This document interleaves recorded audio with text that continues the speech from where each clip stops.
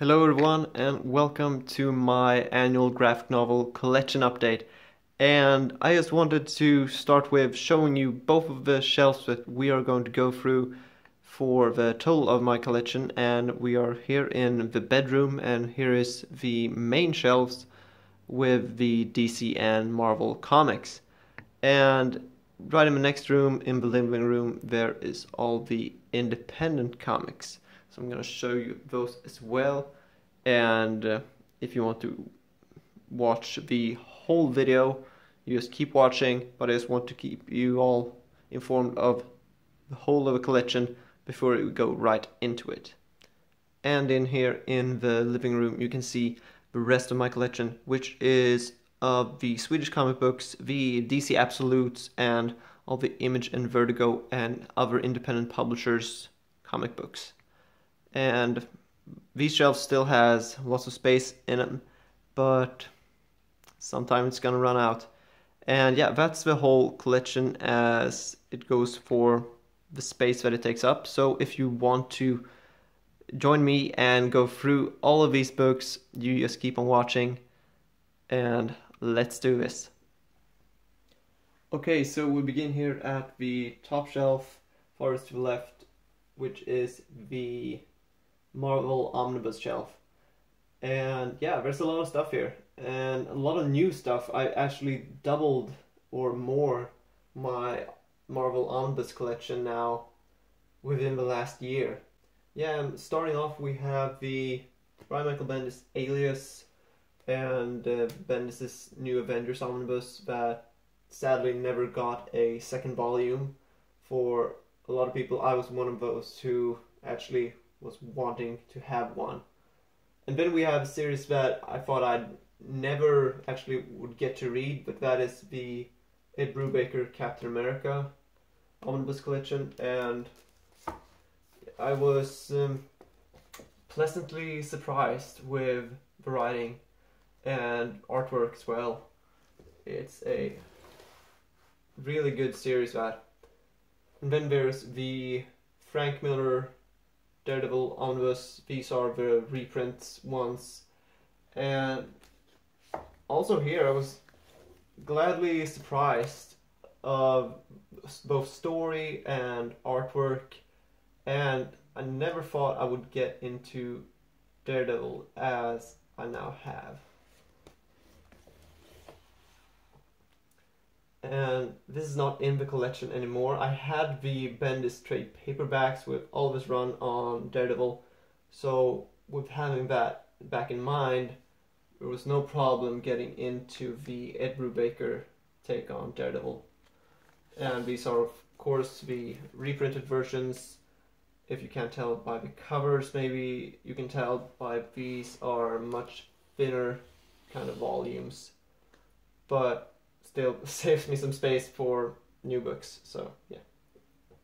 And then the Frank Miller Electra Omnibus, which not really maybe a book for me, but it had some great artwork in it, and I actually enjoyed the one-shot drawn by Miller himself. And yeah, it's cool to have. If you watch the Daredevil Netflix series, I think you definitely could get into this. And then my one and only X-Men comic today is the New X-Men by Grant Morrison. And it actually, I'm gonna say this over and over again, but it surprised me how good of a story it actually was. I thought I would have trouble getting into this, having only watched the X-Men movies. And yeah, the team is good.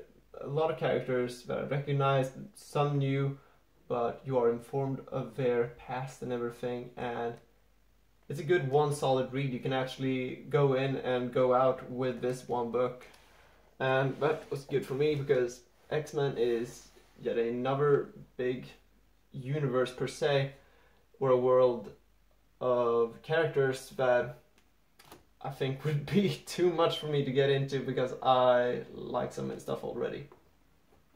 Then of course here at farthest to right we have start off the Amazing Spider-Man Omnibus by Stan Lee, and going into the Michelini and Todd McFarlane's run. And the Silver Age Spider-Man books are a read for, say, let's see here, each and every issue is an introduction like it is your first comic to read, and that could get a little boring reading, trying to read 5 to 10 issues per day.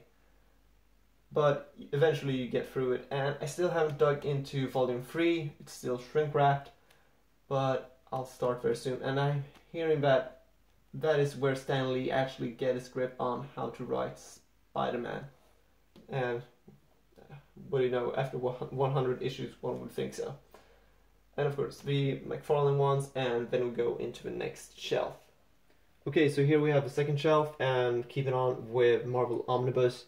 The way I've staggered this is to have all of the Omnibus end here and then not continue with the deluxe editions, because then if I get a new Omnibus I would have to move everything around. So I'm trying to have shelves end with a certain type of book, so I don't have to move the whole collection when just getting one new book. So that's the method in this. And yeah, Spider-Man by Roger Stern, and then we go into the David Michelini, Eric Larson one, which I have read in the Epic collection, and that is Round Robin and Return of the Sinister Six, I would believe, that would make up this omnibus. And then there's of course the Spider-Man Clone Saga, and still waiting for volume 2 before I start to read that. Then the Spider-Man Tangled Web, I chose this variant. And then we go into Ultimate stuff like Ultimate Spider-Man and Ultimate Spider-Man Death of Spider-Man, which I've only read once. I cannot believe that I haven't reread them for such a long time now, but there's a lot of stuff to read when it comes to new stuff also. Then we have the Jonathan Hickman Avengers Omnibus, most recent purchase, and I don't know if I'm gonna wait till volume 2 comes out before I start reading that even. And then we have the Daredevil by Mark Waid Omnibus. I used to have the deluxe editions, but I traded them for single issues in Justice League just to complete my Jeff Johns collection. And yeah, gonna reread that soon after they publish volume 2 in next year's spring. Yeah. And then we have Miss Marvel. That was a phenomenal read, which I made in just one day, and it's just 19 issues, so there's really no biggie there, at least when it comes to modern issues. And then the Superior Foes of Spider-Man by Nick Spencer, which was a fun read, and yeah, I think it was a day's read worth as well. And then we have the Ultimate Comics Avengers. No, not the one that you want. This is the second one. This is volume 2 of all of Ultimate's Avengers. But yeah, it's still a good read. It has a new take on the Red Skull. And let's see here, I think we have Blade and Ghost Rider in this also. And then here to the right, you can see some pop figures that I still have left. And then we go to the next. Okay, and here we start with the Marvel Deluxe Size editions. And I think those books right over here you barely can see, but these are the Marvel original graphic novel line, and those that I picked up was the Spider-Man Family Business and Rage of Ultron and the Endless Wartime. If you would skip one of these, it would be Endless Wartime. And then you have stuff from the Bendis era of Avengers, and starting off with Avengers Disassembled, as well as the companion for said Disassembled, and all, not the tie-ins per se, but all of this book, the Avengers Disassembled, is collected within the New Avengers Omnibus, so you really don't have to pick this up unless you're a completionist, which I don't see myself as that when it comes to Avengers. And then we have Mighty Avengers, which you basically just own if you have the New Avengers run as well as the theme books, because this is a companion series itself. It feels like all of Bendis' story is scattered along these events, and then you go into an issue of New Avengers and then Mighty Avengers and then go back to the event. And there's even more titles involved than these that I have. But yeah, here we have the New Avengers deluxe sized editions, and of course Volume 4 is the big thief amongst these. I was lucky though, most of my collection is built upon luck, and this definitely counts for it. And yeah, this continues from the Omnibus and straight forward to the finish of the set. Then we have a Secret Wars event, and it was good, but I really liked Secret Invasion much better. But the best of them was the Dark Avengers, because then it had a character that I was familiar with, which was Norman Osborn, and really to see him in a different light. Then we have Siege, which is more of a forward event, and I don't know really what led up to Siege, so there's books missing all over the place. And Daredevil End of Days, which is like your not really your Return of Dark Knight Returns tale, but it's a good ending for the character. It is written by Bendis, and he made the greatest, as of now, for me at least, Daredevil run there is. And then we have Iron Man Extremis and Iron Man by Matt Fraction, Volume 1 and 2. Actually really good Iron Man stories, and these take place in between and after Civil War. Then we have something that I don't think too many people has read, that is Runaways. And it is written by Brian K. Vaughan, so your same writer as for Why the Last Man and Saga.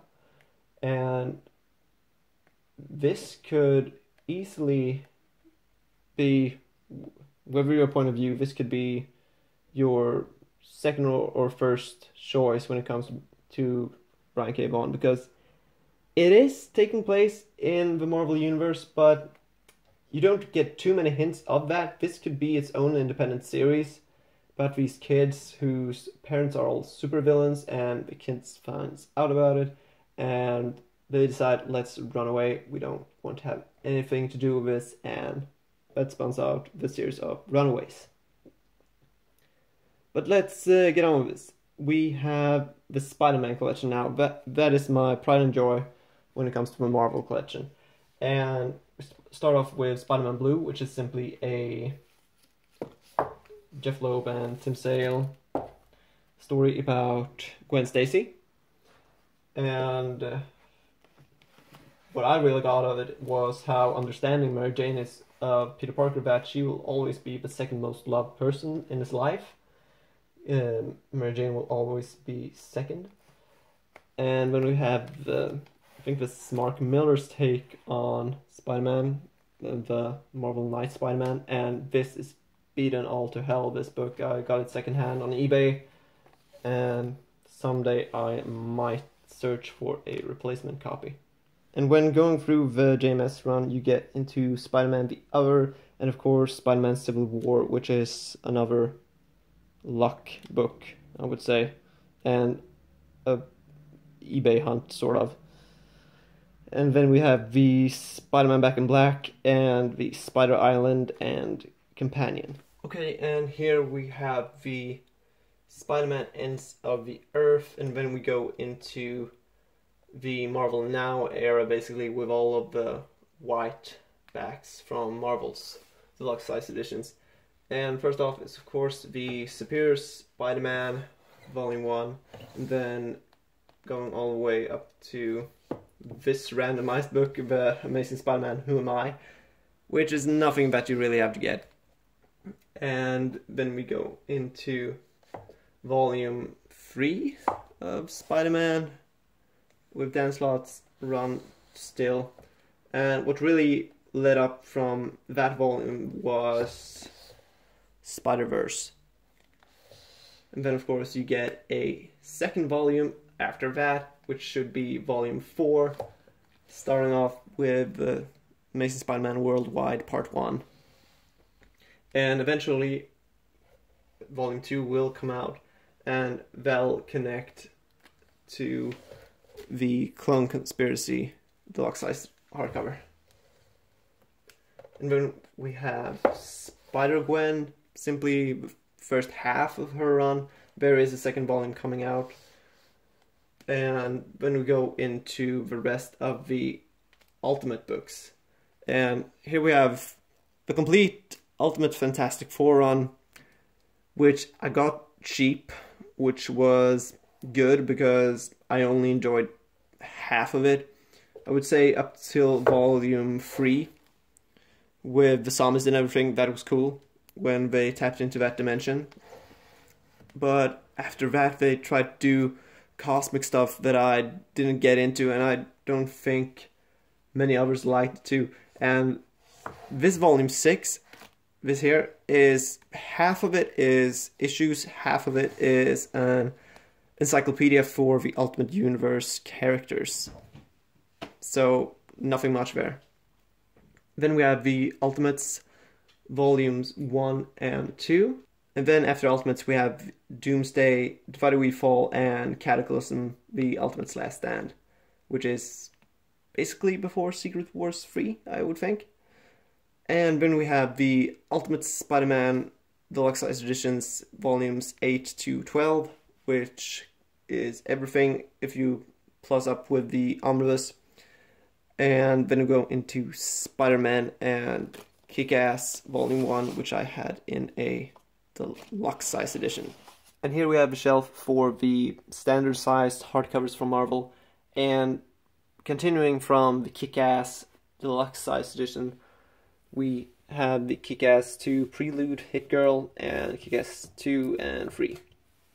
Then we go into the, I don't know what they call these editions nowadays, premium size editions. We have Cloak and Dagger, Crime and Punishment, Death of the Stacys, which we really don't need now with the latest Amazing Spider-Man Omnibus, Volume 3, and then Return of a Burglar, which is, yeah, the Return of a Burglar that shot Uncle Ben, and it's about in the number 200, I would say.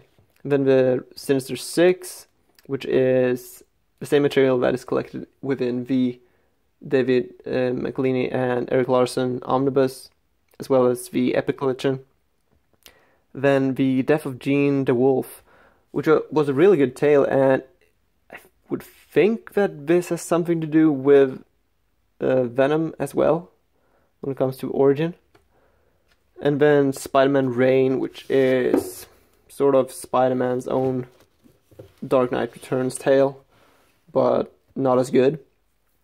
And then a very weird edition, I would say, Kraven's Last Hunt. It's very odd size, and I can't really place it anywhere. And then, of course, begins the Brand New Day, Downslot era, and the Spidey Brain Trust and everything, and all the stories that they came up with. And that, of course, spun out of One More Day. So I'm really hoping for this to actually get a reprint one day into a bigger format, like an omnibus. That would be really nice, actually, because Brand New Day is a good story arc, and features, of course, spinning out of that event comes stuff like New Ways to Die, introducing Anti-Venom, and a favorite of mine is Election Day, because I really liked the character Menace, which was more of a Green Goblin character than any before, I would say. And then you have the Gauntlet, which reintroduced the original Rogues Gallery, I would say, in a different light. And then you have stuff like, I would say Big Time is another good jumping on point when it comes to Spider-Man. It's Raimi's first work on Spider-Man. Not really. It's his first work on the main run of Spider-Man, but it's a really good startup point because, of course, he starts off at this new company and stuff is really working out for him, but of course then it all goes to shit right into the next volume in Matters of Life and Death. But this could be its own video when it comes to the Spider-Man timeline and everything, and then he just keeps on up until Dying Wish, where we then jump into Superior Spider-Man. And then we have the Ultimate Comics Spider-Man by Brian Michael Bendis, featuring Miles Morales. And it's a really shame that they haven't reprinted these hardcovers, or at least would print a omnibus of them, because you could easily fit all of these 5 volumes into one omnibus. It's only 28 issues, and it would really sell because people like Miles Morales. I like him too. And then we have my one and only Wolverine comic, which is Origin. And I don't know why I haven't sold this yet.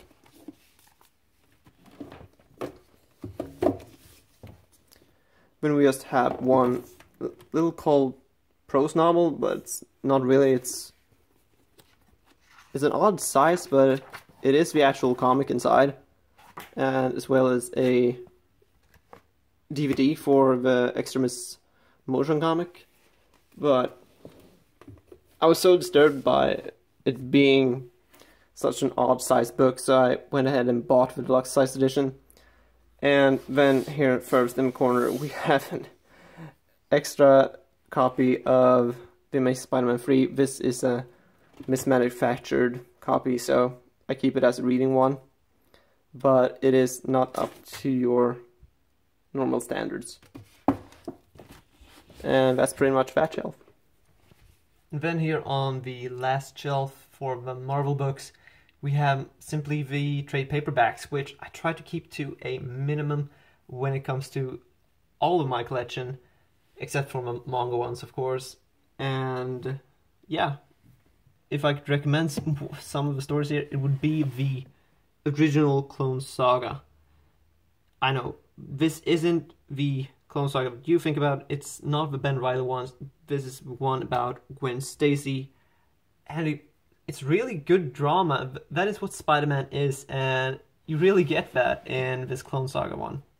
And you get a complete story, I would say, for the time with that book. Then you have the complete Alien Costume Saga, which I don't get why they wouldn't just print this with the Epic Collection, but they wanted it to be its own thing. And then we have, of course, the Epic Collection ones, and the ones I have is the Goblin Last Stand, Ghost of the Past, Kraven's Last Hunt, Cosmic Adventures, Return of the Sinister Six, and Round Robin, which is, except for the 2 first volumes, which is the basically Amazing Spider-Man Omnibus Volume 1 by Ditko and Lee, those are all that's been printed as of now. And then we have the Civil War event trade paperback, and the very first books that I bought getting into comic books, the Spider-Man Noir trade paperbacks, which I really should reread someday. These aren't thick books, so it shouldn't take more than an hour. But yeah, that is the Marvel collection. Now let's get into DC. Okay, so we start off with the mid-shelf, which only has one glass door on it, and it keeps all of my Rebirth, New 52, and Earth 1 books. And starting on the top, we have them in alphabetical order and ordered by color. So we have the Action Comics by Grant Morrison, volumes 1, 2, and 3. And that is all that I got into the New 52 Superman, basically. I think I had the Superman Unchained also. And if you count this, I had almost forgot that I have it. the Superman, Wonder Woman, Volumes 1 power couple, which was a decent read, but I never continued on the series. Then we have, of course, starting from here, Batman by Scott Snyder and Greg Capullo going up till Volume 6, and we're gonna get into that, why this only goes up to Volume 6. And then we have Batman and Robin by Tomasi and Gleason, Volumes 1 to 5.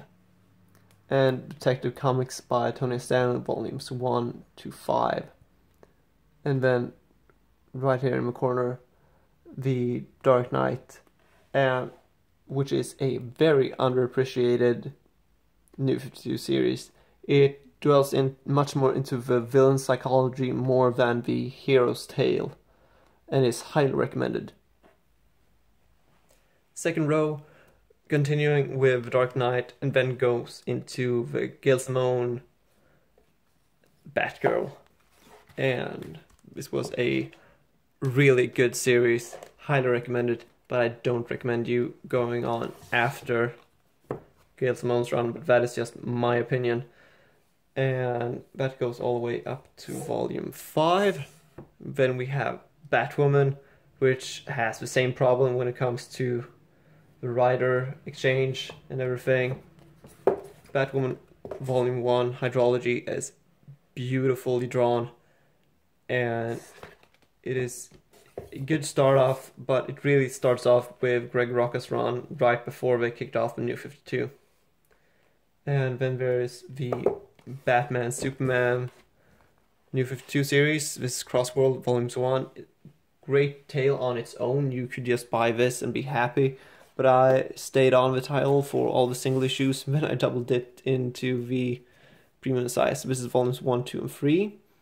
And then we have the Batman event books, so I have them last just because they don't have any numbering on them.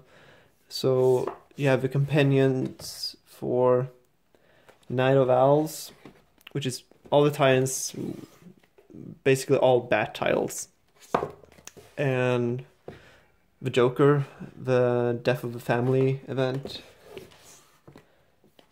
and the DC Comics 0 Year.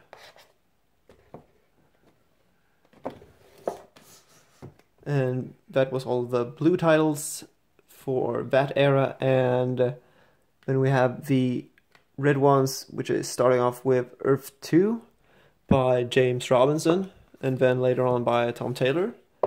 A really good take on it. I mean, it is Earth 2 tale, so they really could do anything but that they wanted, I think, with this title. And it went some places. And then we have a start off of Francis Manipold and Brian Buccellado's The Flash run. And here we continue with The Flash volumes 3 to 6. And then there's a event here in the middle of it, the Forever Evil event.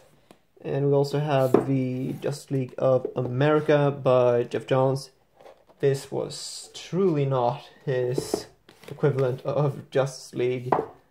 And with Justice League Origin and everything, that is getting a Absolute Edition soon. Can't really wait for that, because it is a good story.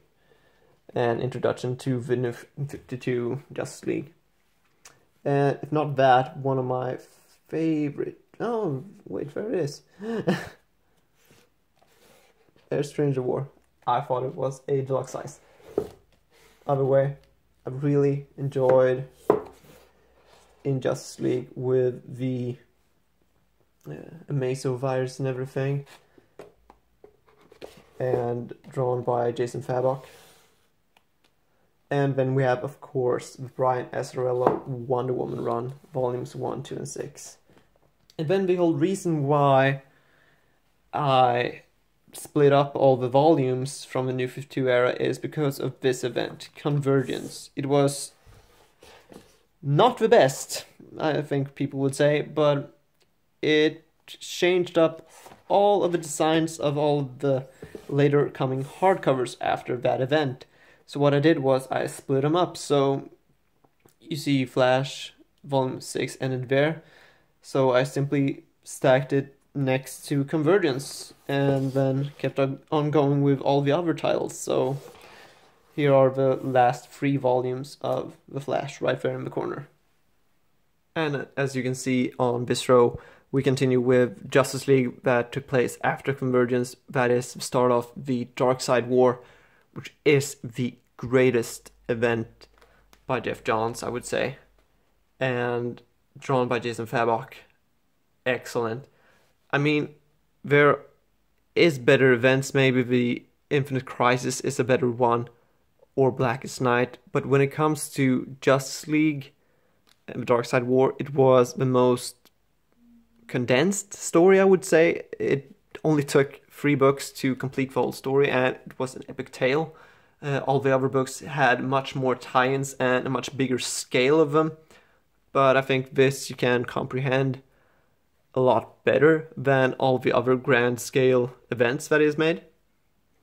And of course there is an omnibus coming out collecting all of these 3 in one. Then we have the Meredith Finch and David Finch One Woman, and you can take it or leave it if you want to. And then we go back into Batman. So I just kept on with the red just because Convergence was red, so now we go back into the blue ones. So Batman's volumes 7 to 10. So that is the only title, I think, from the New 52 that had to have 10 volumes. And Batman and Robin, volumes 6 and 7. And Detective Comics 6 to 8. Oh, 9. And Batman Superman, volumes 4 to 6. And then we have yet some other events during the New 52 and the Joker once again, but this time it's Endgame. And then another event that I don't really, the consequences of this book really doesn't play anymore, I think, but I'm not reading the right title. I don't want to spoil this, but yeah, Robin War, yet another New 52 event involving the Batman family. And then here in the right corner you can see the startup of the Earth 1 books with Superman by J. Michael Straczynski, which is my first impression of the Superman character in comic book form. And here on this final row for this shelf we have the Batman by Jeff Johns, Earth 1, and Wonder Woman by Morrison, and then Teen Titans by Jeff Lemire.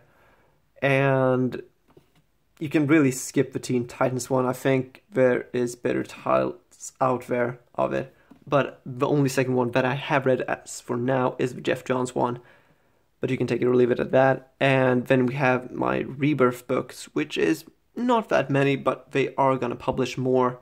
So what we have here is the All-Star Batman and Robin, or All-Star Batman by Scott Snyder. Never really understood why they would retake that title after the Frank Miller, Jim Lee run of it. And then some crossover event of Batman, the Night of the Monster Men. Trinity. Yet another event that is Justice League versus Suicide Squad. And then, as of now, the 2 deluxe size versions that I have from Rebirth is the Rebirth issue itself in a deluxe sized hardcover, and Superman Action Comics. So that's it for the later titles. Now let's get into the main DC shelf. Okay, so now we have one of my favorite shelves, and that is the DC Omnibus shelf. And starting off in sort of alphabetical order, and start off with numbering the 52 Omnibus, which is a weekly title series written by Jeff Johns, Grant Morrison, and Greg Rucka, also Mark Waid, and Keith Giffen. So a whole lot of brains worked into this title, but it really worked. That is the amazing thing. And then we have the Batman by Neil Adams Omnibus, which I read almost the complete thing, except for Odyssey, because I read that once in a deluxe size, and I swore that I would never read that shit again. And then we have Batman Nightfall Omnibus Volume 1. I think I'm holding on to Volume 2 and 3's release before getting into this, because I have already read it in the paperback format, but it's nice to know that they are releasing this in an oversized format. Then we have the Brightest Day Omnibus, an event that is not too liked within the community, but I actually do. And yeah, you can give or take, but it is the second event right after Black's Night. Then we have DC 1 Million Omnibus, which, if you were considering buying it, you should, because you don't need anything else when it comes to this, and it sort of works out like, it is written by Grant Morrison, and sort of works out like a sequel to the result of All-Star Superman, but I can't remember in which order they were written, which was published first, but with the main story intact, it really could work like a sequel for All-Star Superman. Then we have Jeff Johns' The Flash Run, and then the Francis Manapul and Ryan Bushelato Omnibus, which I featured in one of my High Quality Books overviews, and it is really a beautiful book, and beneath the dust jacket and everything. And then we have the Gotham Central Omnibus by Brubaker and Rucka. Yet another good series. I think I finished off reading the book in 3 days. It was that good. And the same thing goes for each and every volume of the Jeff Johns run on Green Lantern. I think I finished each and every one of the books within 2 or 3 days. And yeah, the binding, I would say, also is improved within the later 2 volumes of the first. And another thing, whoops, bumped the camera. But another thing is that they have started reprinting these ones, so I'm very happy that the logos are identical on my versions. And here on the second row for the main DC shelf, keeping on with the omnibus format, we have Hawkman by Jeff Johns, which you could give or take. I actually liked it just because it crossed over with some of the JSA stories, and they first introduced me to the Hawkman character in a deeper sense than the animated series ever would. And yeah, it really works. It is a very complicated origin tale, though, when they try to mix up the Golden Age and the Silver Age origin tales of Hawkman. Then, of course, we have the very Pride and Glory, the Infinite Crisis Omnibus. I am very fortunate to have it, and I'm very glad to have it. It was one of the greatest reads that I ever had with a DC event, and that is just because this is in chronological order and everything within it, but of course you could pick up all the paperbacks and actually read it as so it is within the omnibus itself. Then of course the Jeff Johns JSA series, which surprisingly was much better than I anticipated it from the beginning. The volume 1 was kind of slow, and the material from volume 3 I've already read in premium format hardcovers. But what really surprised me was the middle of it, volume 2, where you have established the characters and family ties and everything, and the history of them, and this is where you get full out-blown stories involving pretty much every member you can see on the dust jacket. And then we have some DC slash, I think this is Wildstorm, the Planetary Omnibus by Warren Ellis and John Cassaday. It's really its own thing, and it's really good still. A good read, and you don't have to read anything else DC. You can just get this title and get right into it. So that is the Planetary Omnibus. Then you have Superman, the Death and Return of Superman Omnibus, and I'm hearing that the Exile Omnibus is coming out, which is the events leading up before this one. So that's good news. And I really liked this. And what most people say about this omnibus is that they read up till the death of Superman and then it's downhill from there. But I have to disagree. I thought it was much more interesting after he dies, and you have to see the consequences of all the families and how everyone around Superman was affected by this. Then, of course, we have the Teen Titans Omnibus by Jeff Johns, which if not this is the thickest one, this one is, but this is a 1400 pages book something, and a good read of that, but it has some gaps between issues that was not written by Johns. Still a good read. And then last but not least, what I am currently reading as of filming this video, the George Perez Wonder Woman Omnibus.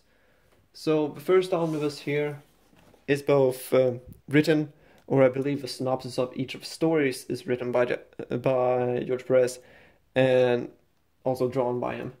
And the second volume, which is the one I'm reading now, is 100% George Perez's writing, but there is another artist on it. But I think I read this actually kind of faster than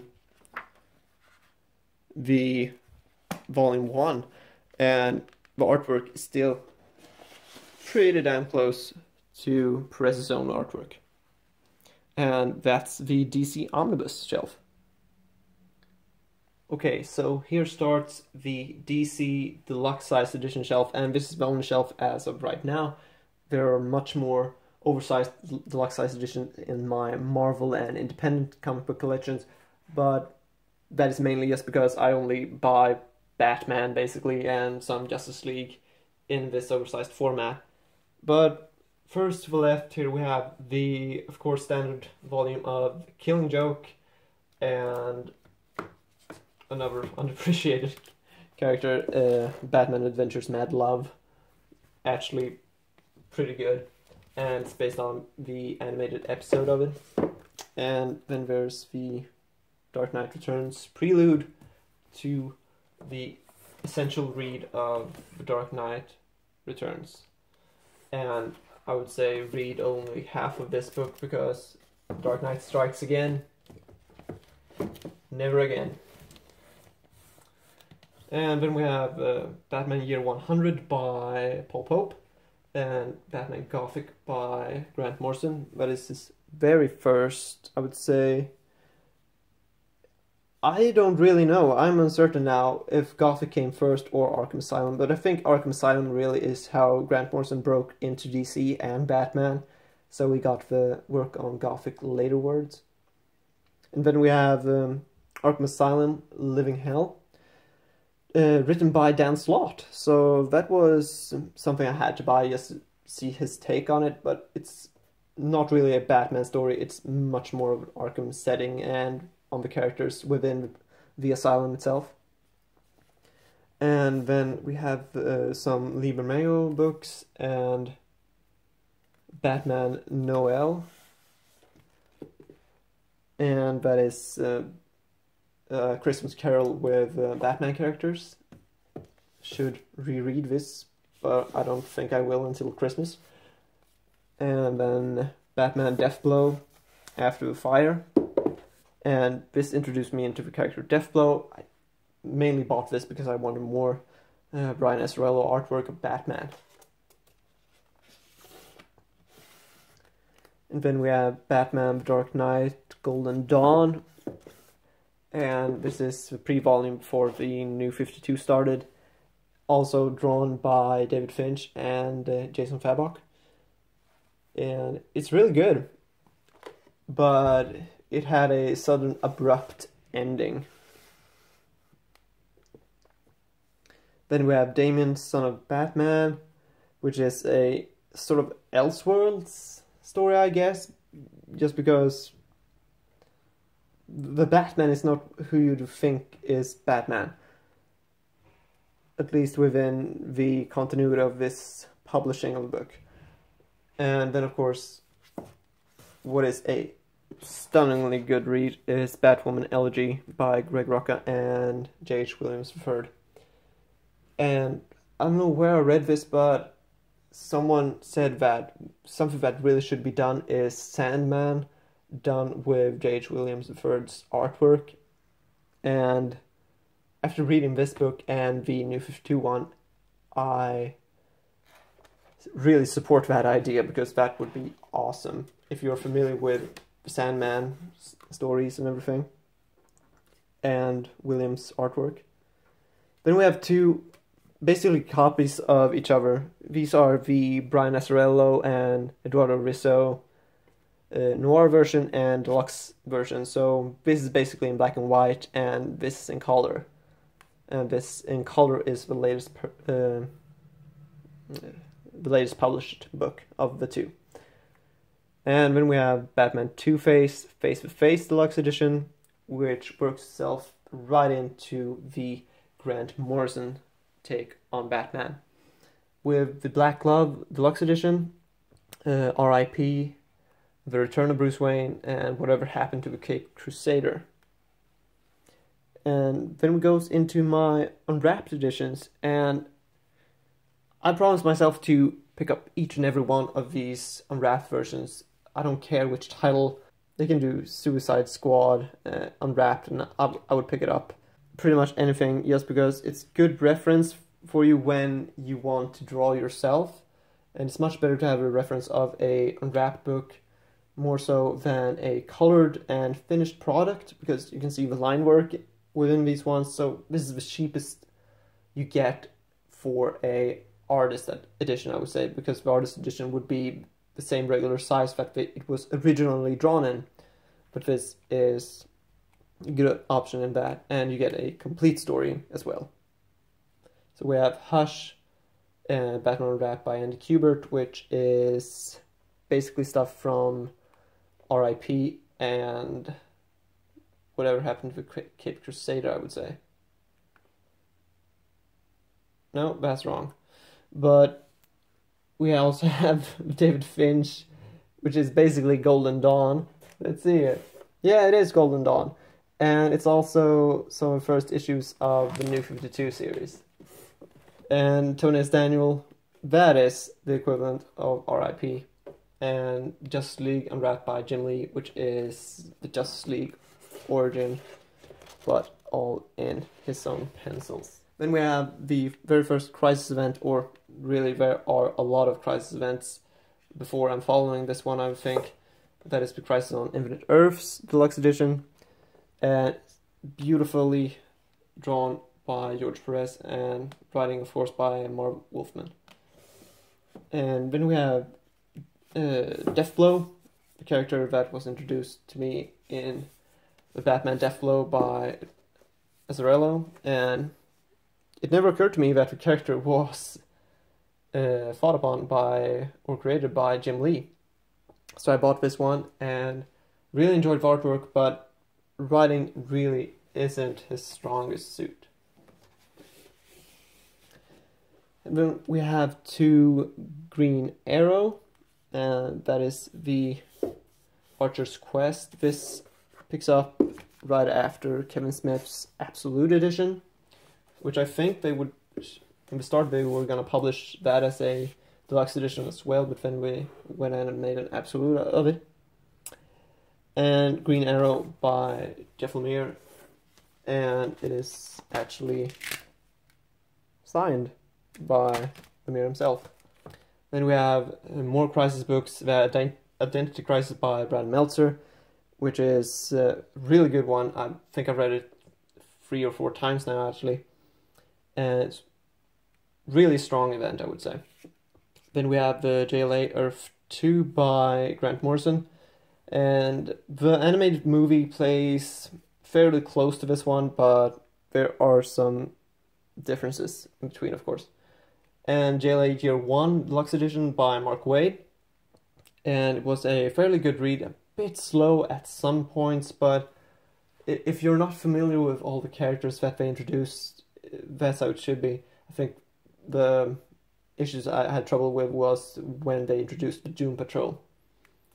Then we have Kingdom Come, the 20th Anniversary Deluxe Edition, and then Grant Morrison's Multiversity.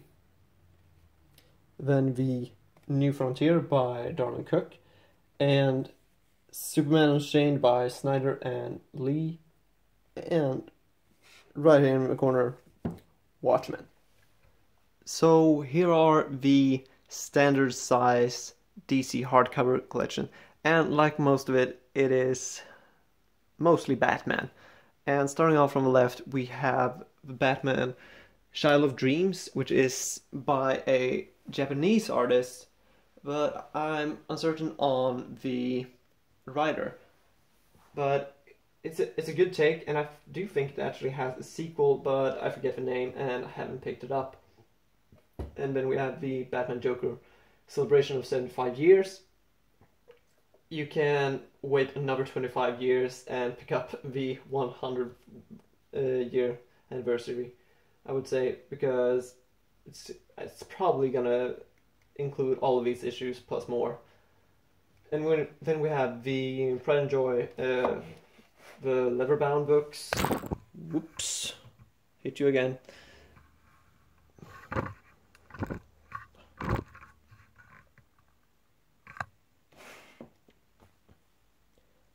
So here we start with the main, So here starts the standard size DC hardcover, and like most of everything, it is mostly Batman books. And starting off on the left, we have Batman Child of Dreams by Kia Asamaya, or however you pronounce it. And it's a manga style Batman, but I'm uncertain on the writer if it's also from Japan and then translated. Then we have Batman Joker, a celebration of 75 years. I would say wait another 25 years and buy the 100th celebration version, because it's probably gonna have all of these issues plus more classics. And then the Pride and Joy, the Longmeadow Press, leather-bound Batman books. And this one is the complete Frank Miller as of the time. And yeah, here you can see a page from year one, and here's Dark Knight Returns. And then there's also the Wanted Santa Claus Dead or Alive inside, which I think he only drew, actually. And then the Joker stacked deck, and same company, leather-bound. And the Batman book, if I didn't show you, had silver lining on the pages, and Joker one has gold on the edges. And if you want the material that is in this book, you should basically be able to buy the Joker Celebration book, and it has pretty much the same Silver Age and Golden Age issues as this one. Then we go into smaller modern press books like Batman meets Teenage Mutant Ninja Turtles, which was really good, and just getting into Turtles right now, actually. And The Joker by Brian Azzarello. I guess it's sort of a sequel to The Dark Knight. And Batman Arkham City by Paul Dini. So this takes place in between Arkham Asylum and Arkham City, building up to what then is Arkham City. And it was decent for a game story. I have read Injustice by Tom Taylor, and I know that is good. But what really struck me was the Arkham Knight Genesis by Peter J. Tomasi. And this is then the origin tale of the Arkham Knight. And if you've played the game, you know who it is. And this is very interesting take on the character, and I really much enjoyed it.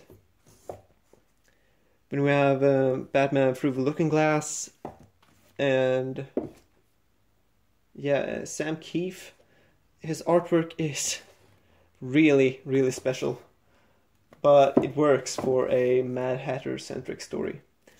And then we have All-Star Batman and Robin, Boy Wonder, by Frank Miller and Jim Lee. It's not finished and never will be finished, and yet I hate myself and sometimes thinking about picking up the absolute version just because I want oversized artwork by Jim Lee.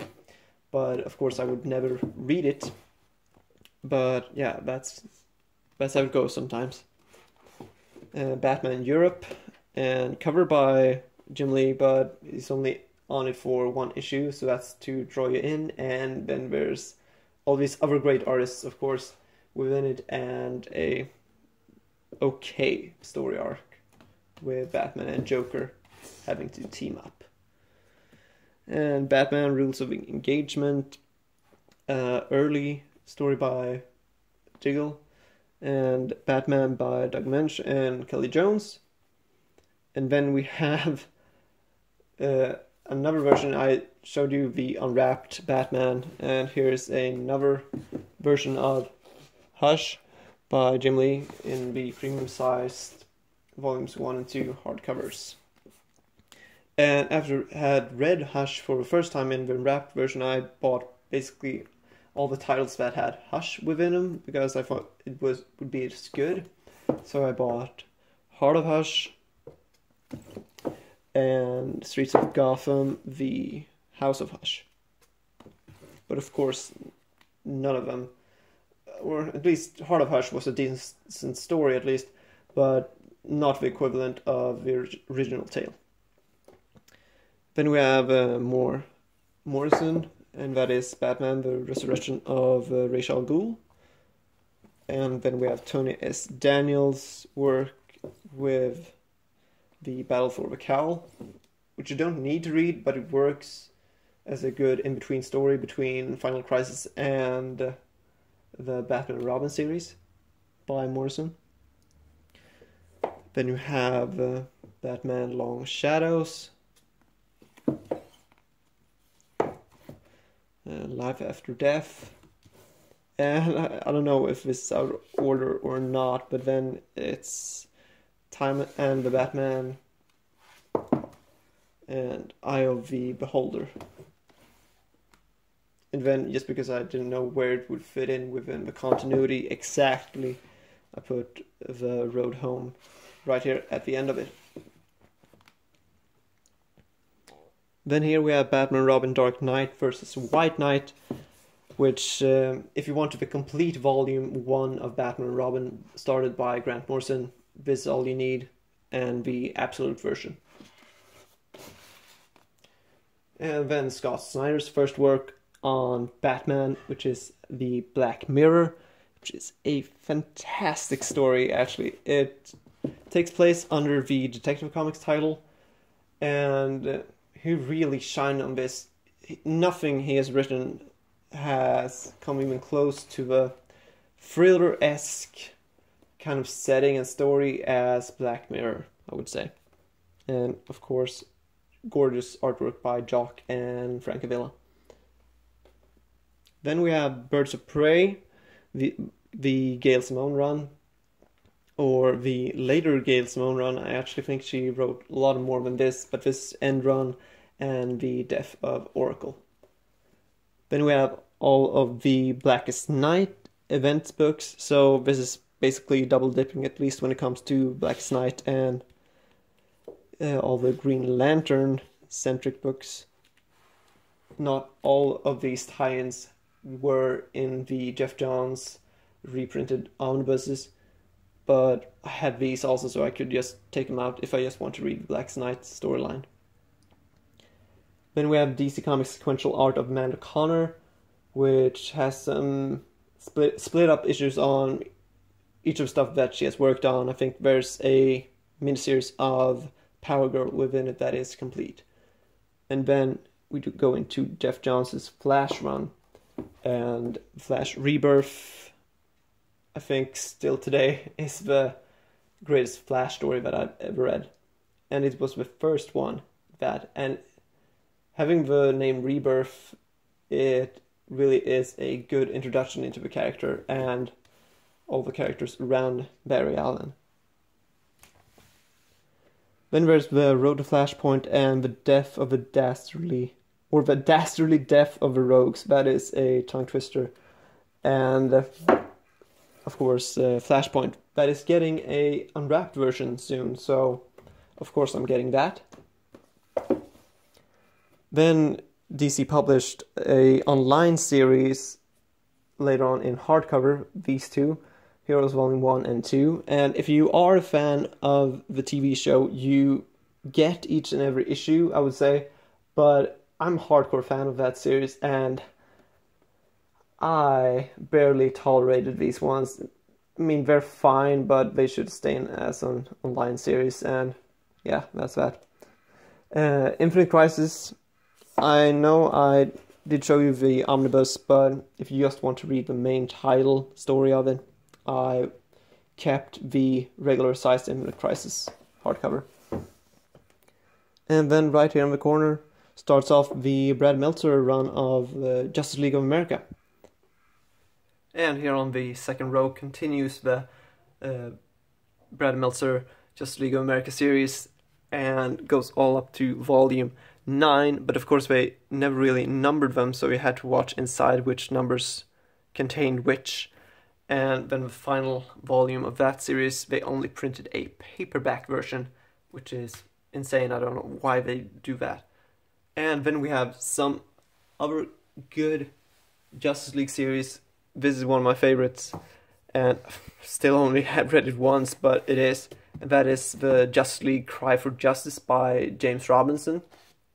And the first issue, maybe they mentioned the word justice a little too much, but where this story goes and takes from the characters and everything is really good, in my opinion. And I don't know, I haven't read too much from James Robinson, but really one of his greatest work, I would think. And Atom and Green Lantern are badasses in this one. And then what spins out of Cry for Justice is Justice League Rise and Fall, a much more Green Arrow-centric story. Then we have Justice League Generation Lost, volumes 1 and 2, so this is the complete series of that. And why I bought it is because it tied into the Brightest Day event, so I want to know how Brightest Day affected all of the characters. I think the story I'm missing is the Green Arrow ones. But yeah, if you recognize at least 2 or 3 characters of this, maybe you could jump onto this. Then the 7 Soldiers of Victory by Grant Morrison. It goes through 7 titles in total, and it jumps in between characters, and the characters never meet up, but together somehow they end up saving the universe or the world. And yeah, that is the pitch for that series. You would be interested in that if you ever heard of the title. And then we have Wonder Woman by John Byrne. Gonna start reading this right after I finished the George Perez run. And then Wonder Woman Odyssey by J. Michael Straczynski. And there we have a very good Alex Garner cover. And that's pretty much it for the standard size DC hardcovers. Okay, so the final shelf now on the DC bookshelf is of course the trade paperbacks. And I'm trying to hold off on as many paperbacks as I can, but some of the stories they just won't print in a hardcover or oversized edition. So this is what I'm stuck with for now. And to the farthest left, I actually can't get out the book from its place, but that is the Batman Gotham by Gaslight, which is going to get a animated adaptation soon. And next to it is the Batman Black Case book, which is basically the stories that Grant Morrison took from to inspire to writing Batman R.I.P. And then there's the Birth of a Demon, which is all the 3 demon tales, the Bride and Demon and Son of Demon and so on. And then there's the Batman, the Man Who Laughs by Ed Brubaker, which is it's a little overrated, I would say, but it is the modern introduction into the first encounter with Joker. And then there's of course the standard Jeff Loeb, Tim Sale, Batman books, Long Halloween, Dark Victory, and Haunted Night. And Haunted Night, till this day, I am uncertain of if it should be first or last. And then there's the A Death in the Family, which is of course the death of the second Robin, and Batman Contagion, and Batman Legacy, which is basically companions and events taking place in between, I think, the Batman by Doug Moench era and up to Batman Road to No Man's Land. And of course they published them all in different eras, so there's different logos here. So we have Cataclysm, Road to No Man's Land 1 and 2, and the complete volumes 1 to 4 of Road to No Man's Land, which should be all of the issues involved in tie-ins or whatnot into the No Man's Land tale. Then there's Batman by Ed Brubaker, volumes 1 and 2, and volume 2 I think is a complete double dip for me, because I think all the material in that one is in Batman Bruce Wayne Murderer, and or maybe it was Fugitive, but yeah, it's a complete double dip, that I know. And then there's a really good surprise for me when I read it, and that is Batman War Games, volumes 1 and 2. Really a Stephanie Brown sort of tale of her becoming the, what is now 5th Robin or something, and then going on to her own identity. And then we have Batman Under the Red Hood and Red Hood Lost Days. And one of these were some of the first books that I actually picked up, and that was Batman Beyond Hush and Industrial Revolution, just because I was familiar with the Batman Beyond animated series at the time. And then there's the New 52 weekly series, and those were Batman Eternal, The Future's End, and Earth 2 World's End, all of which I loved, but they hadn't perfected the formula. Future's End was close, but was good was Batman and Robin Eternal. And then there's the Neil Adams, Dennis O'Neil, Green Lantern, Green Arrow, and then Huntress Year 1 here. I was really interested in the character Huntress there for a while, so I went ahead and bought this, and this is basically just her origin story. And next to that is Jim Kruger's and Alex Ross Justice, which I really hope they would reprint this in a sort of a deluxe size edition at least. They have already made an absolute, so I don't think we'll see that again, but it would be nice to have a hardcover edition of that. Then there's JLA by starting off with Grant Morrison and then goes into a lot of different writers. And this is a complete set as of now, and we almost made it to a complete set with the same logo, but damn them to hell. We couldn't finish off Volume 9 with the same logo. Then here's the Justice League of America trade paperback I was talking about to finish off the Brad Meltzer start off Justice League of America. And then there's the 2 Greg Rucka Wonder Woman volumes. And that's it for my DC books on this shelf. Okay, so now we're in the living room, and here's, as I said, all of the Vertigo, Image, and other independent publishers' comic books. And we start off with the Omnibus. Here's the Animal Man by Grant Morrison. I read this first in the trade paperback format, and I loved it. It was a 2-day read or something, and yeah, it is something that everybody should read. It is very much written before its time when it comes to superhero comics. And then of course we have the Sandman Omnibus, and oh, what a noise. And I chose to go with the Omnibus format just because I wanted to collect the whole thing as soon as possible. Of course there is the alternative, that is the absolute versions, and of course the trade paperbacks is always there for you, but I went ahead and went with the Omnibus.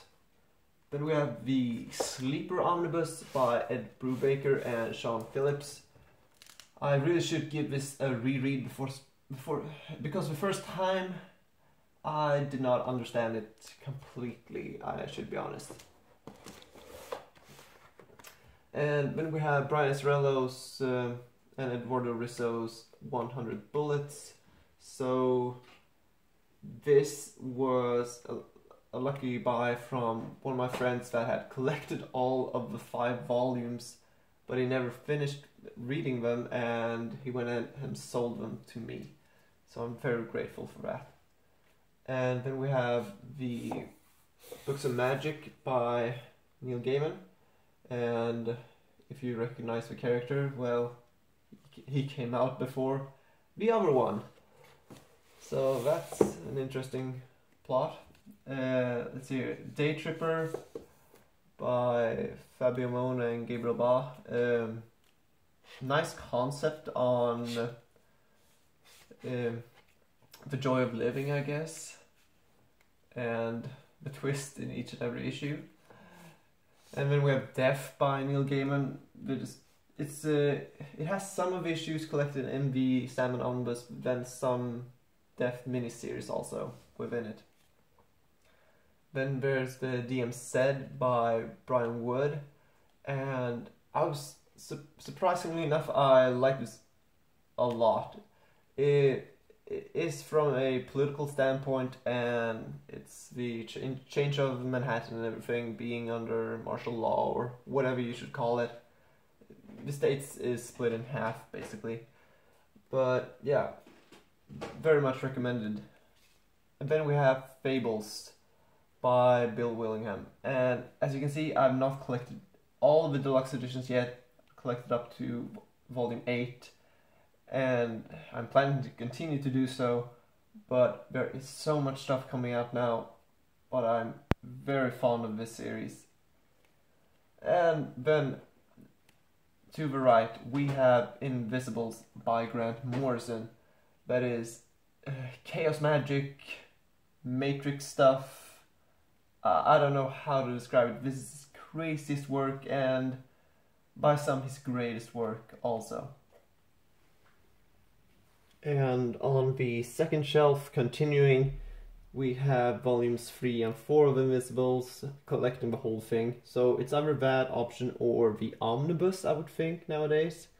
I think we might have made a paperback reprint by now. And then we have some more Morrison Deluxe editions. So I bought Kid Eternity and the Kill Your Boyfriend Deluxe editions. But I think there's more on the way, and maybe more that has come out, but those were the titles that interested me. Then we have Scalp Deluxe Edition by Jason Aaron, and for the longest time I didn't pick it up, and I thought that no, this is nothing for me. And by the time I went ahead and picked up the first 4 volumes, I went ahead and read them, and then I had to wait for the 5th volume.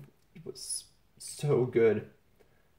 TV series worthy, absolute, but of course they would screw it up. And then we have Sweet Tooth by Jeff Lemire, volumes 1, 2, and 3, the complete Sweet Tooth series, and volume 1 is actually signed and sketched by Lemire.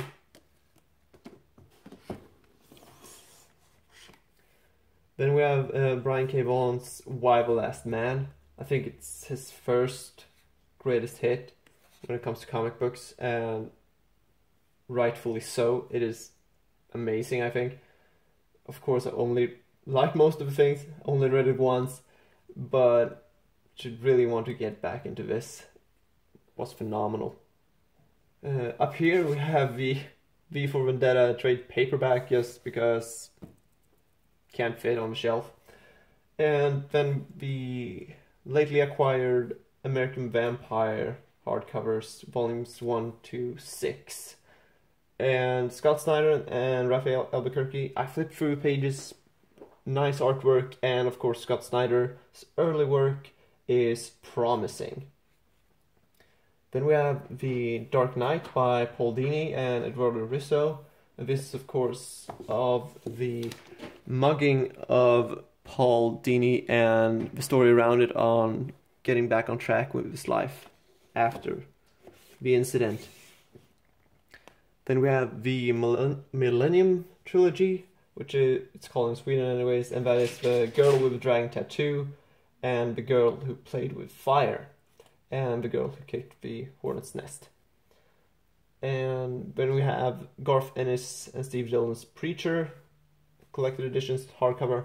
I recently started to watch the TV show, and so far I'm liking it. I was really worried that they wouldn't make Preacher as it is, but it's pretty close. And of course, this is like my top 5 most epic tales when it comes to indie comics, so yeah. Then we have Liebermeo's Suiciders. Bought this just to see more Liebermeo artwork, but the story is it's decent. And then of course we have Scott Snyder's and Sean Murphy's The Wake. Okay, so now we're out of Image titles, I would think, and we start off with all the other independent comic book companies. There's a little mismatch here. I don't even know which company published Rachel Rising, the Omnibus here, but Terry Moore, really haven't read anything from him before, and great read. Then we have from Gen Press the High School of the Dead full color edition omnibus, volumes 1 and 2, and don't you dare judge me. This is a great zombie series actually, and it's the manga book is much less fanservicey than the anime itself, but I don't dare open up this book in a review video still. And I'm a huge Assassin's Creed fan, and therefore I went and bought this one, the Ankh of Isis trilogy, and they should have a second one unless they decided not to publish them in hardcover versions anymore. Then we have the Underwater Welder by Lemire once again, and decent, but I think I'm not in the right time in my life where I should read this and appreciate it as I think most people has. And then we have from Boom Studios Irredeemable, and this is a superhero story all by itself, and it is truly awesome, and artwork inside and is stunning. Just take one page here maybe. Yeah, it is awesome. Then we have the Cape Deluxe Edition, complete series of it, and then we go to IDW's TMNT, the ongoing series, collected editions. And I never thought I would get a hold of all of these, just because Volume 1 here always got out of print, but here they are, and looking forward to follow this ongoing Turtle series. And then we have Lock and Key, the regular size hardcover editions. There is the Masterworks, which I am kind of sort of want to have, but I don't know. I've only read it once, and maybe I should keep these. These are actually pretty damn nice. And then next to them from Archaea we have Lantern City, which is only 12 issues worth in these 3 hardcovers, so but it is the complete series, and they're pretty nice hardcovers and blacked out pages and everything. So this is your steampunk story if you want to get into something like that. And then these two from Wizard Entertainment are not comic book series per se, but these are published articles of different artists that they had a spotlight on. So this is obviously Jim Lee, and you get his kind of bio and story and sketches going back to the 80s, and I don't think I can find a page like that right now, but should make an overview of this actually, just to show you the artwork inside, because seeing that old kind of artwork from your favorite creator really puts it in perspective when it comes to the process of getting to evolve your artwork. And this edition was Mark Silvestri, obviously.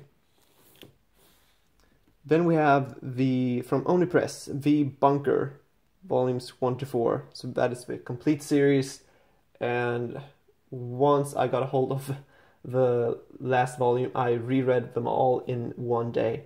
It is epic and would make a good TV show, but a short one at that. Then we have Letter 44 by Charles Soule, and it is very dialogue heavy, but it's sort of Interstellar versus Arrival.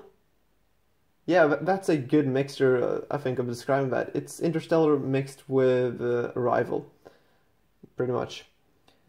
Then from a Swedish publisher, Kim W. Anderson, we have the complete Love Hurts paperback, which are just short stories of love tales, basically, and they each have a dark twist to them, so there's kind of a horror element into that. Then the Star Wars books, which is nothing more than Star Wars, Darth Vader and the Ghost Prison, and this little kind of prose novel book, but it is actual artwork inside, the Dark Empire trilogy. And then next to it is just the Star Wars Omnibus, the complete saga, which is the paperback versions of episode 1 to 6. And here on the first to left bookshelf, it is pretty much empty at the moment. It keeps only the DVDs and these manga books. So I had to stack up the shelves a little different. Just these manga books doesn't take much of a space, but the absolute editions does. So we're coming to those at some point. And starting off, we have I'm a Hero, which is a zombie book, and very special one at that. I think this is my, if not third or fourth zombie series I have in my collection in total, but it's good variety within them, I would say. And then we have One Punch Man, volumes 1 to 11, and One Punch Man is, I haven't seen the anime, but the manga book is pretty funny, and it's easy to take in within all of the other stuff you're reading. And the same goes for Ultraman. You see here volumes 1 to 8, and here you have your classic action hero, just, and cool different designs coming in each and every volume, basically, and other heroes taking on the name of Ultraman. So that is nice. And then here we have start off of the 3-in-1 editions of Yu-Gi-Oh!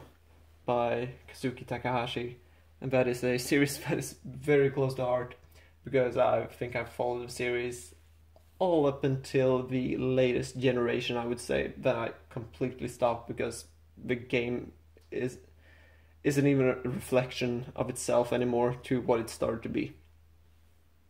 Okay, so now we are under the IDW and other independent comic book shelf again, and there we continue with the volume 10 or 11 by the 3-in-1 of Yu-Gi-Oh! And then going into Yu-Gi-Oh! R, which is Rebirth or Revelations or something. I don't really know what it should stand for. And then we have Yu-Gi-Oh! GX, Yu-Gi-Oh! 5Ds, and Yu-Gi-Oh! Seal. That is what I pronounce it as. Anyways, and then just a manga sampler, and I don't know, these aren't exactly as the anime series itself. They take all of the characters from the anime series, but then they sort of mix and match their continuity and their relations to each other.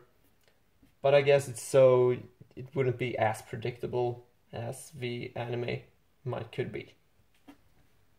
So here is the shelf where I keep my Swedish published books and some other books just that I had to put somewhere to make it all fit. And yeah, all of these to the left, square bound comic book albums. I don't think I can get out each and every of the titles, but I'll get out my favorite title, that is Elvis. And these are by Tony Kronstam, and it is hilarious. In my opinion, he hits the sweet spot each and every time with his character Elvis. And some of the books, I don't remember which ones. I know that some of them are some sketches by him within them. And let's see here, I think maybe, yeah, this is from Comic-Con 2 years ago maybe. And so we drew Elvis, and then he drew me as a dog, and there's his signature. And yeah, that was a good time. I rarely get starstruck when it comes to Swedish personalities and everything, but him was such a big fan, so I might have been a bit starstruck when I saw him. Then we have Herman Hedning, Marvin Meathead, and these are also some of the books I ordered online, but I think one of them should be signed by Jonas Darnell, the creator. Yeah, this one. So this is the Motor Massacre album, and within it I had him drew a fat man, which is Herman as Batman, basically.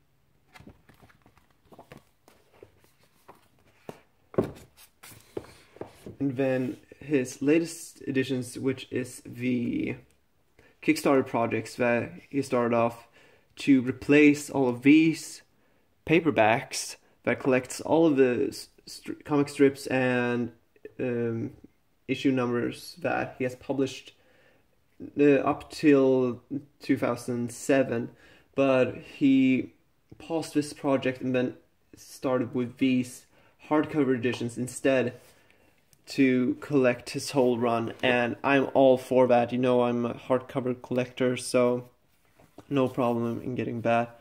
And more sketches and signatures.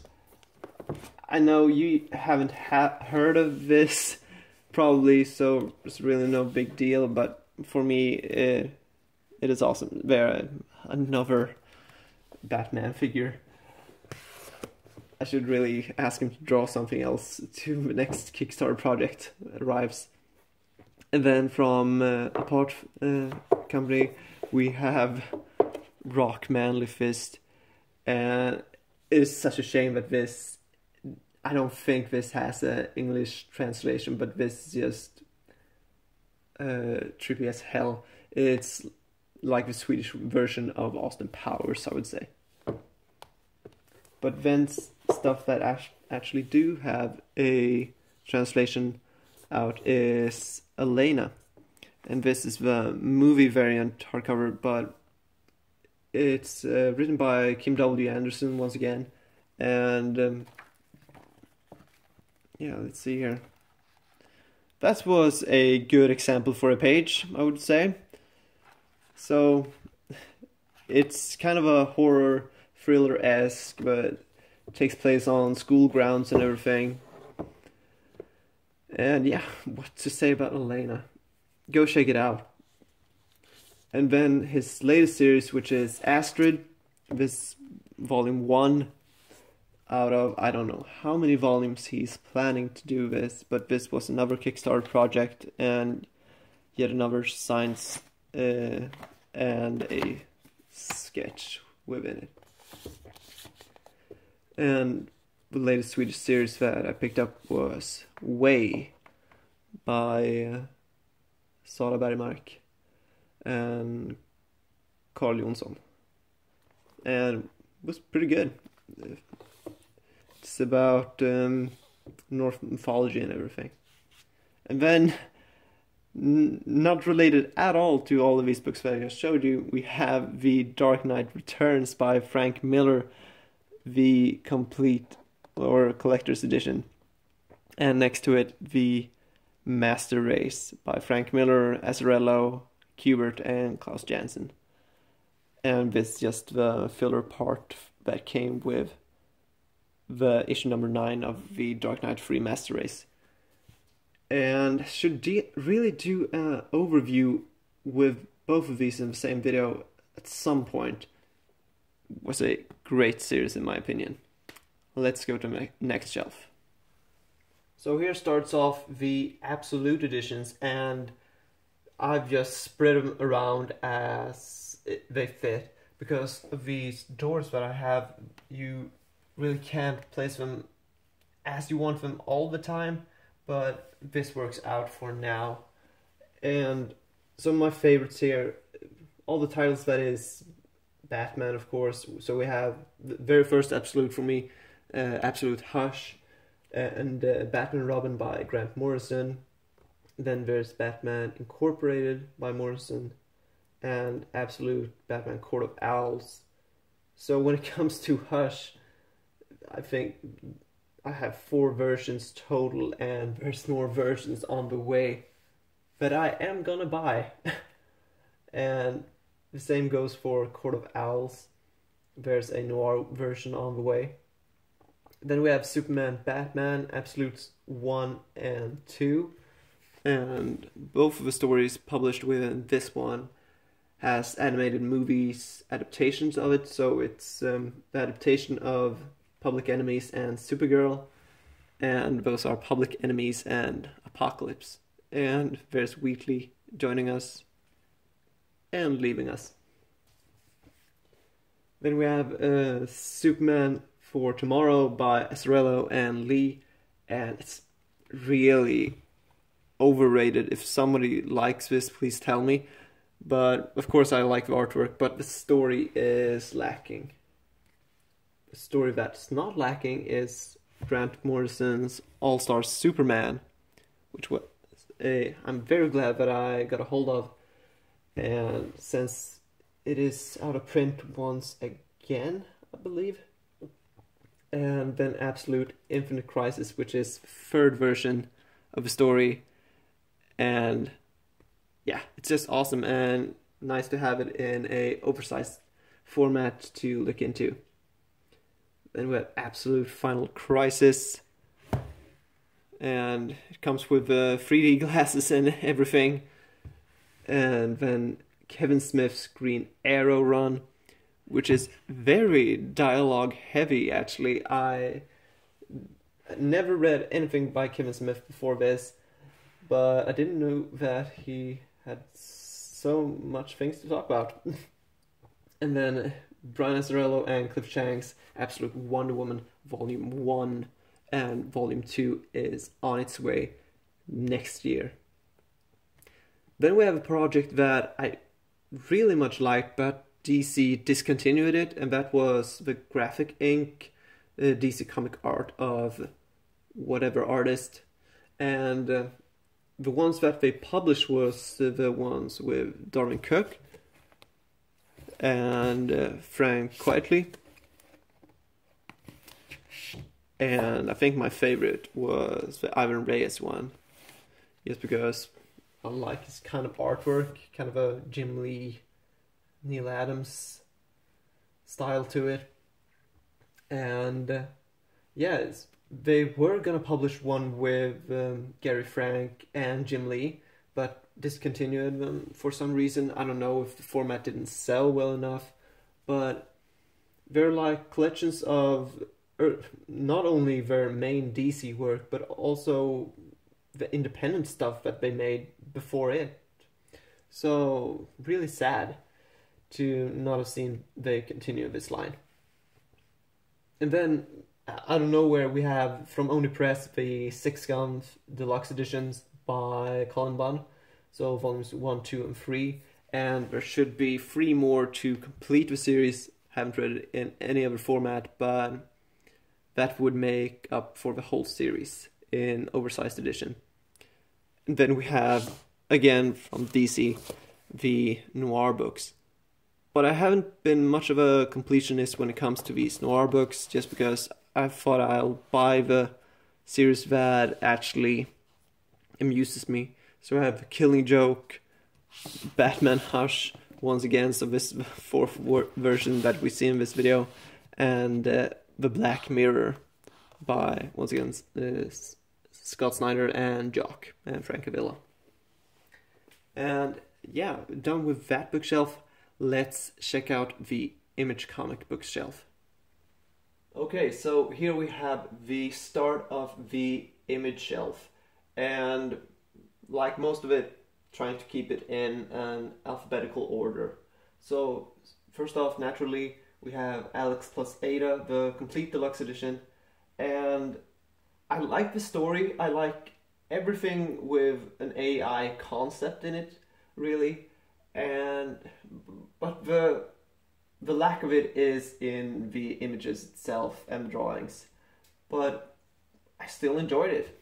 And then next to it we have the Aphrodite 9 complete series by David Finch, Matt Hawkins, and Stefan Sejic.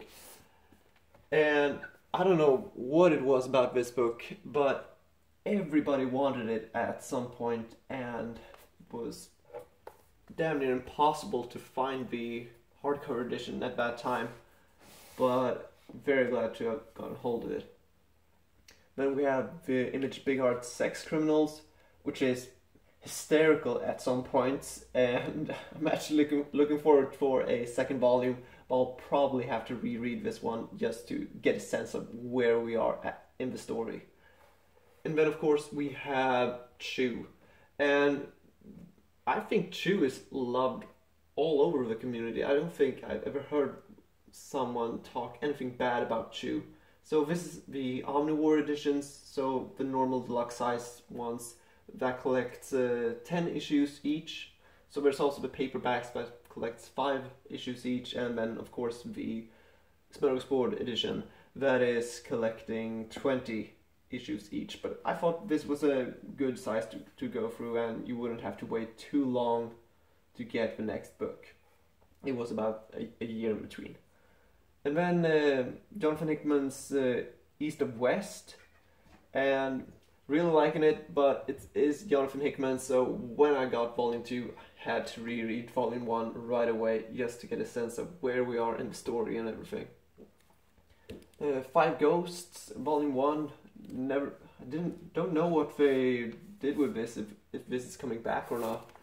Featured it in overview videos like most of these titles here. I think actually each and every one of them has its own video, except for Happy by Grant Morrison. And Happy, I think I described it to a friend like Die Hard with LSD involved, just because the main character would see a tiny blue horse. And then of course we have Invincible, volumes 1 to 11, and that is almost the complete series of Invincible. There's only one more volume expected to come out of this series in the Ultimate Collection edition, and it is some of the best drama I've read since Ultimate Spider-Man. And the pitch for it is always, has been for me at least, imagine if Peter Parker was raised by Superman. And then we have Lazarus by Greg Rucka, and as you can see I have the non-matching editions, but I am thinking about fixing that soon with replacing volume 1, but we'll see. And then we have Manhattan Projects, once again by Jonathan Hickman. Had to reread the first volume just to get into the second, but it is a very nice read, and I like the history and the twist they try to wrap around historical events. And then we have a sadly much ignored series within the community, the Morning Glories deluxe editions by Nick Spencer. And these are addictive when it comes to reading them, because each of them has a twist or a cliffhanger that makes you want to continue all the way. But at the same time, it has the problem of the Lost TV series, and that is just leaving too many questions. So continuing from Morning Glories, we have Morning Glories volumes 3, and I'm still waiting for volume 4. They have the paperbacks that is published enough to collect for a 4th volume, but they never seem to release it or announce it. And next to it is Nailbiter. Didn't think much about it, actually. And Grant Morrison's Nameless, which is like Interstellar with a thriller twist to it. I don't know, I'm comparing much to Interstellar right now, it feels like. And Outcast by Kirkman, which is like Kirkman's version of The Exorcist. And Peter Panzerfaust, that is sadly never going to see a volume 2 hardcover edition, so if you want to finish off that series you have to buy the paperbacks. Then Rat Queen's deluxe edition, don't know what's happening to that series right now. And then lately finished collecting Revival, volumes 1 to 4 in total, and it is I think you can count this as a zombie series, only that the people that is coming back from dead doesn't look as gruesome or anything. They look just exactly as it was before they died and went away. And that's one of the things that is unique for Revival, I would say. Then of course Brian K. Vaughan's Saga. I don't think there's a collection that doesn't have this in it, or if it don't, it is on the way, probably. Yeah, everybody reads Saga. And then Southern Bastards by Jason Aaron, and I have it here within the deluxe editions just because this should have had an oversized version of it. I think it was Jason Latour that didn't want to see his artwork in oversized format. But it's a good book, and a volume 2 is on its way. Then we have Velvet by Brubaker and Steve Epting. It is complete as it is in this hardcover version, and really much liked it. It's a noir spy story, and yeah, if you like that, if you've read the first Ed Brubaker Captain America Omnibus or run, it is the same kind of thing within the environment, I would say. But yeah, really much liked it. Then we have Wayward by Jim Sub, and recently picked up the 2nd volume, but I'll probably have to reread this one just to get the hang of it again, where we were in the story. But just opening up the pages here, it is glorious. Not just the artwork itself, but the coloring as well. And then we have The Wicked Plus the Divine, Volume 1. Volume 2 is coming out soon, or probably is out by the time you're watching this video. And yeah, looking forward to reading more of that. Then we go into the paperbacks. And I Kill Giants, I really wanted to have this in the hardcover format, but it is very much out of print and very expensive on eBay as of now. Then we have Image Shadowline Comeback, just because it's time travel. And then the hysterical The Pro, which is a prostitute superhero, or given superpowers at least. And then Saga in paperback, so this is all collected in volume 2, but I think I'll keep them just to see how long the series actually goes and then sell them. And volume 7, which is continuing from volume 2 of the deluxe size edition. And then my Image Compendiums, which is nothing much to brag about. It is first volume of Spawn and 3 volumes as of now collected of The Walking Dead. And that is how I went into not comics but Image. I've think that Walking Dead was the very first Image title that I bought. And that's the Image shelf. Okay, so we are finally here, or sadly here, depending on your opinion of this video. The final shelf for this year's collection video. And here are more oversized books, but non-absolute. This is library size editions and premiere size, and whatever they call their editions, depending on the company, it's a different name for all of them. But most of it is Dark Horse. And first to the left we have the Fear Agents by Rick Remender, and didn't know anything about the title before I picked it up, but I very much liked it, and the books are massive, and artwork inside is pretty good. Then we have the Massive by Brian Wood. Had to read more from him after having read DMZ. But DMZ, I would say, is much more of a stronger series than The Massive. And you can't really see this book, but behind the Avatar books here, you have the Ninth Wave, which is a prequel series for The Massive. And then, of course, we have the Avatar series. And the first books here, these 5 white ones with white spine, is the art of the animated series.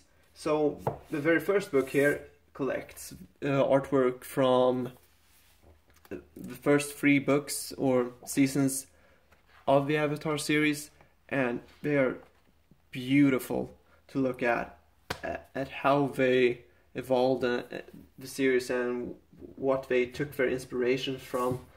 And then the following 4 are for the Legend of Korra series, so they took 1 book for each and every season of the series. So the first one is of Air, and then the second one is Spirit. And I don't think I made a overview videos of these books. These are actually kind of nice. And here we have Change, which was my favorite season, and in total panic I thought it was the final season also. But yeah, Legend of Korra is... If you liked the Avatar series, the original one, you should give Legend of Korra a chance. At season 1 they were still trying to find their footwork with a new Avatar character, I would think. And the final one, which is Balance. Then the later 4 Avatar The Last Airbender books is books that actually takes place in between both of the animated series. So these takes place in between Avatar The Last Bender and The Legend of Korra. So we have The Promise and The Search, which is the search for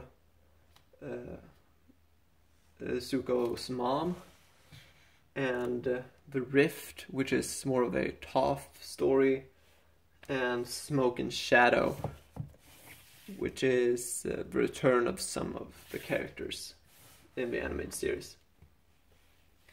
Then we have from Titan Books, Icons, and this is a good reference book. I go back to this sometimes when I'm drawing, and it is Icons of Jim Lee, and collects his story and of course lots and lots of sketches and designs that is made through the years for different characters. Probably reviewer worthy as well sometime in the future.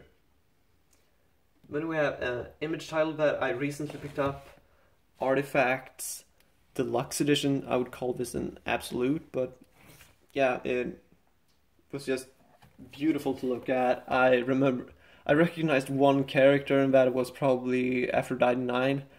And on that note, I decided to pick it up, and I looked it up afterwards, and it is a complete series collected within this one. So hopefully I shouldn't have any problem understanding the story and where it goes. with the characters inside. And then we have Image by, or Black Science, the Beginner's Guide to Entropy by Rick Remender.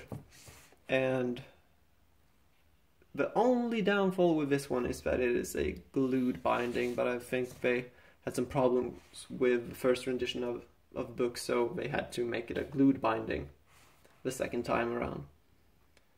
And more Rick Remender books, Crawl Space, which is different kind of horror stories, and Deadly Class, awesome. And then we have an odd-shaped book that I don't know how to store, and that is The Private Eye by Brian K. Vaughan, the online comic that never should have gotten a hardcover printing, they said, or a physical printing. And The Complete Tokyo Ghost by, once again, Remender, and drawn by Sean Murphy. So this is pretty much the Rick Remender shelf I'm hearing right now. And the Assassin's Creed Complete Visual History. There are so many books of each and every Assassin's Creed game, and I love them, but I just couldn't find myself picking up all of them, so I went with the one that said The Complete Visual History instead of each and every rendition of the games. And then last but not least, we have Jewel Art, the Kazuki Takahashi Yu-Gi-Oh! Illustrations. And yeah, it's beautiful. Nice to see